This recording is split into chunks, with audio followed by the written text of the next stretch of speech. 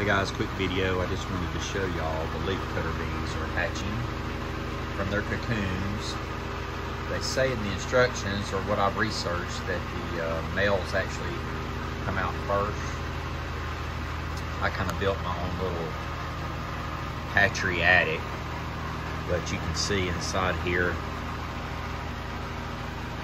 still a lot of cocoons that hadn't hatched yet. So I've got my house set up.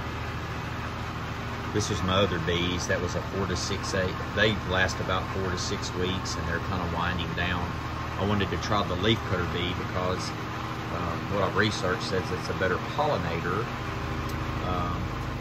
and also obviously I can save the cocoons at the end of the year and hopefully keep this cycle going in the greenhouse. So anyway, there's 2 of them. They're very tiny, which obviously that's why they use the 6mm poles, but I didn't expect them to be so small, but they are.